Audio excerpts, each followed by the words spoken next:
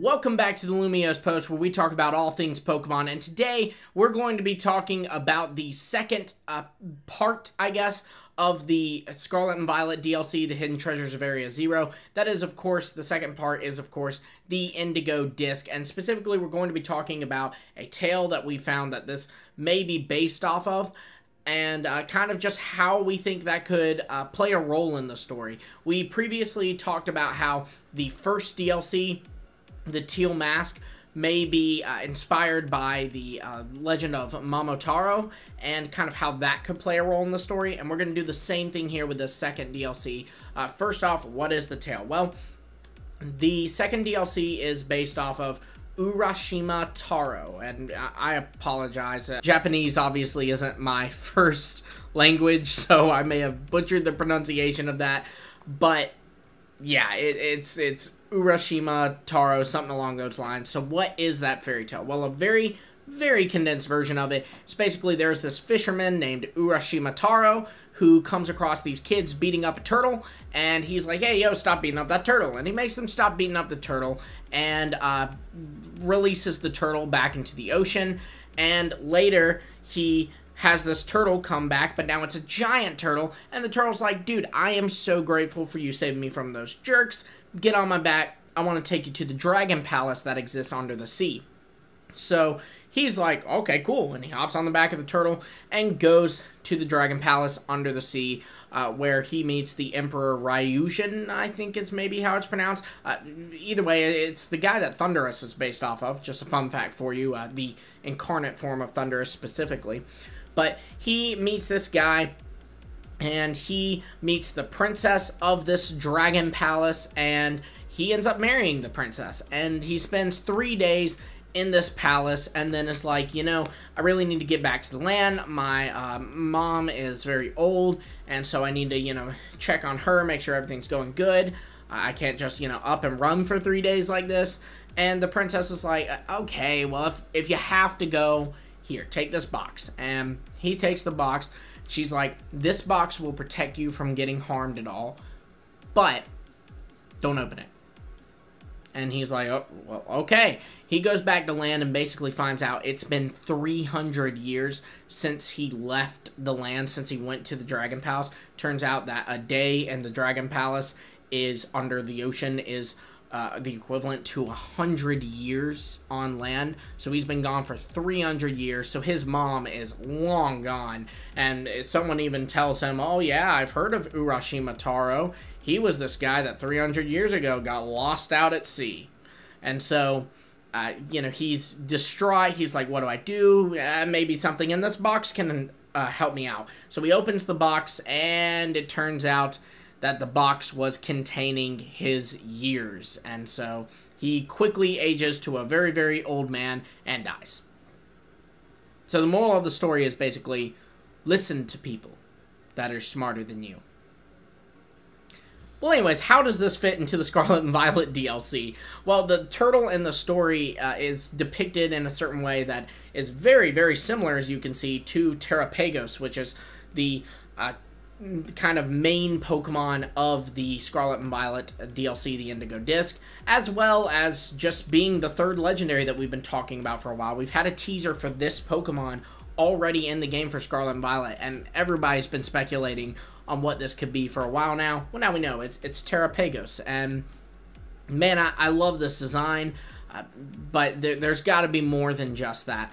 I'm imagining that the story will somehow be a little similar to the story of Urashima Taro, and I also specifically imagine that the important characters in Urashima Taro will kind of have a Pokemon equivalent. Not necessarily a Pokemon equivalent like a Pokemon represent them, but like a character in the games that will represent them. So who could that be? Well, I imagine that if in the Teal Mask you were kind of supposed to be Momotaro, then in this game I imagine that you are Urashima Taro, which makes sense because you were going to the Blueberry Academy, and the Blueberry Academy is primarily underwater, under the ocean specifically, which is very similar to the Dragon Palace. So clearly the Blueberry Academy is the Pokemon version of the Dragon Palace. Well, I imagine that also, by the way, too, we should point out that Terapagos is, blue in color, and it is very circular. So, if you look at Naranja Academy, meaning orange, Coridon clearly being the orange, Uva Academy meaning grape, Miraidon clearly being the grape, it's clear that Terapagos is the blueberry, if you will. So, it's very likely that Terapagos is like a dragon type, in my opinion, just because, for one, they like to do that with legendary Pokemon, and that would further kind of correlate him to Coridon and Miraidon and kind of make them more of a trio, as if they're all dragons. But also, just because if it's a Dragon Palace and the Blueberry Academy, the blueberry being a dragon, you see what I'm doing here? So I imagine that's the case.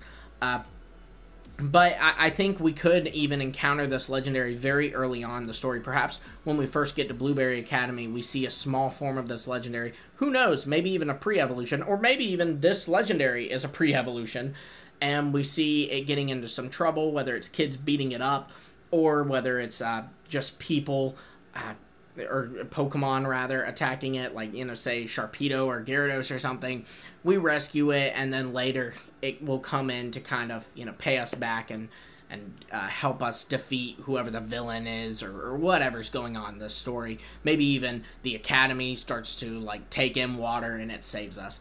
I don't know, just spitballing here. But I do think that if you look at the legend of Urashima Taro, it could point to us meeting the turtle very, very early and befriending it and maybe even saving it.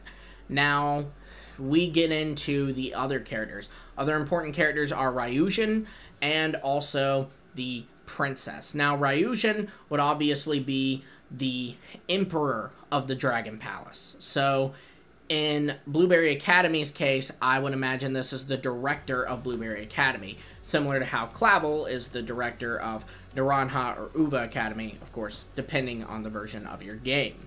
So, we'll get into who I think this person could be specifically in a moment, but just for now, just know that I think that this person, this Ryujin character, would be the director of the Blueberry Academy. Now, who is the princess? Personally, I think the princess will actually be a character we've already met, that being Nemona. And the reason I think this is because, for a number of reasons. First off, Nemona loves battling. And we know that the Blueberry Academy is a academy that is known for battling. It says on the official website that their curriculum is very focused on battling. So this is Nemona's Disney World. So it only makes sense that Nemona would be there, and Nemona might serve as the princess character, which would mean her parents could be the Ryujin character. We know her parents are very, very rich, so it makes sense that her parents could be, if not the director of the academy, a kind of investor of the academy, or a founder even. And maybe even this is why Nemona loves battling so much, as she grew up at the Blueberry Academy, but wanted to do something a little bit different. So her parents were like, hey, well, you know what? We have this villa in Paldea. You can go to school there if you want. And so that's what Nemona does. But I do think that it could be her parents. There's even some evidence in the data mine of Scarlet and Violet that shows that there are these two characters named Billy and Onair, excuse me. Clearly being billionaire, and it's supposedly Nemona's parents, and you even can battle them. So if they are indeed playing a role in DLC, this would be a great way to do it, in my opinion, and again would further connect Nemona to being the princess character in the story. So now the question is, we have our turtle equivalent, we have our Urashima equivalent, and we have our Ryujin and princess equivalent. So what's the equivalent to the box? Well, what is the box in the story? In the story, the box is something that the princess gives you and trusts you with. And, it's a powerful item, right? This box. It is something that, contains Urashima Taro's years, which is a big deal.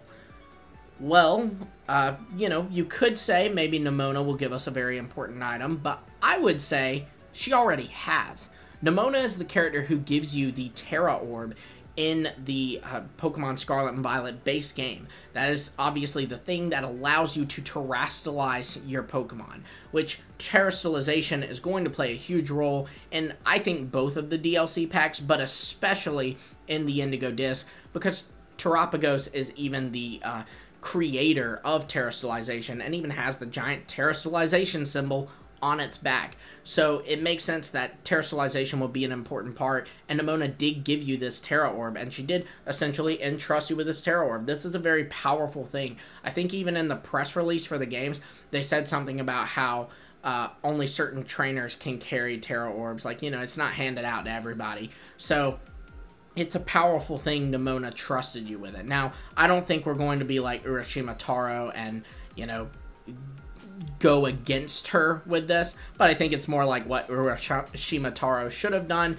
and our Terra Orb will play a huge role in this game. There's even, of course, been some rumors about a new Terrasteel forms.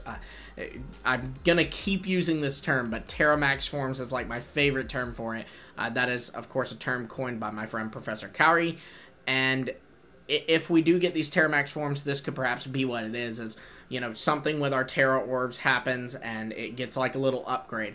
Think similar to how the Z Ring gets an upgrade into the Z Power Ring, you know, in the anime. Ash has a Z Ring, but it's upgraded to a Z Power Ring. In the games, it's just, in Sun and Moon, it's a Z Ring, but in Ultra Sun, Ultra Moon, it's a Z Power Ring. And what this basically is, the difference is that it can use Solgaleo and Lunala's signature Z moves, because that's actually why Ash has to get his upgraded in the anime, is because he can't fit Solgaleo's crystal, Z crystal, on his Z ring, and so he has to give it to the Tapus, and they change it into a Z power ring, which allows him to use Solgaleo's Z move. So it could be a similar thing here, is that we have to perhaps Terramax, if you will, Terrapagos, or maybe just one of our starters, or just any Pokemon, and so our Terra Orb has to be upgraded. But I think the Terra Orb is going to be the box equivalent.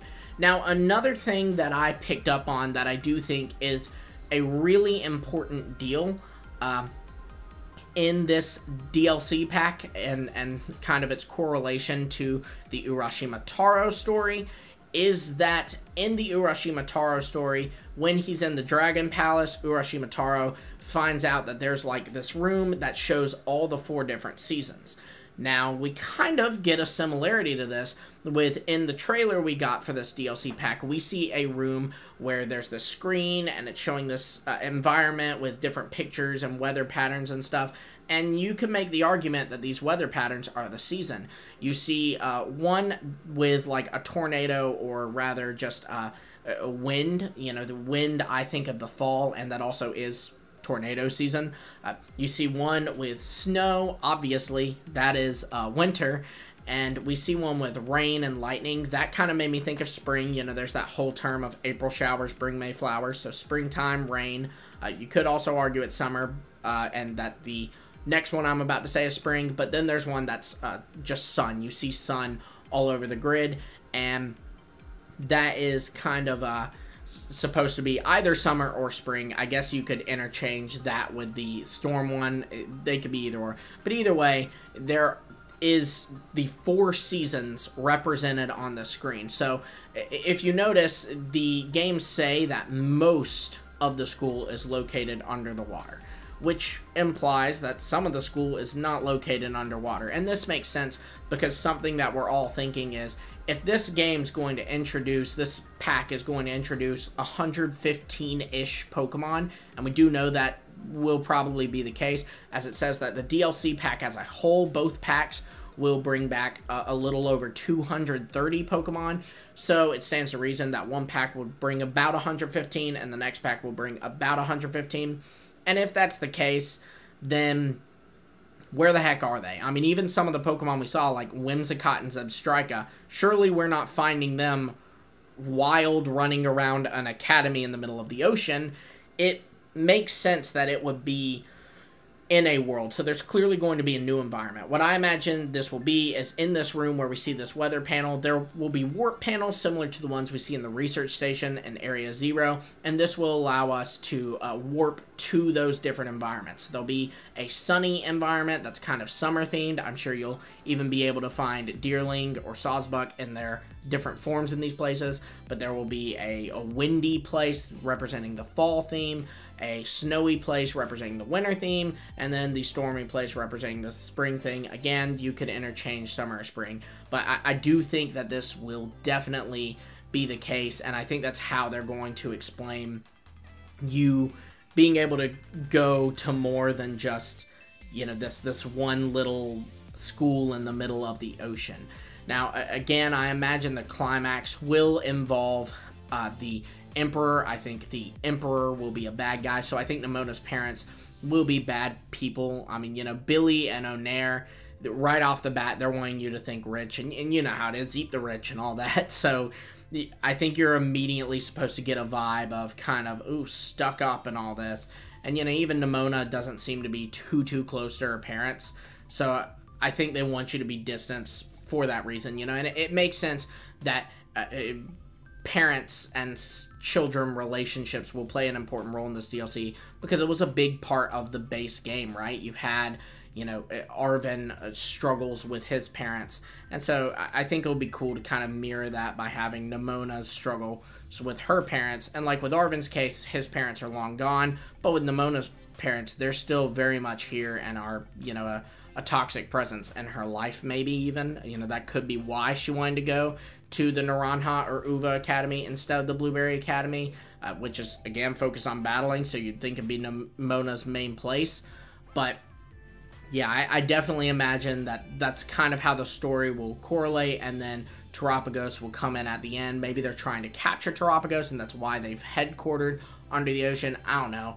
Be sure to let me know what you think of this theory, especially the part about the seasons. I was very proud of that. I'm not going to lie. I was very proud of that. But let me know what you think of this theory in the comments below. If you have anything to add to it, again, of course, let me know in the comments below. Be sure to like, subscribe, and hit the bell for notifications as we get more information on these games. You know we'll be covering it here, or this DLC rather, and you don't want to miss that. So again, like, subscribe, and hit that bell. Until next time, I will see all of you later.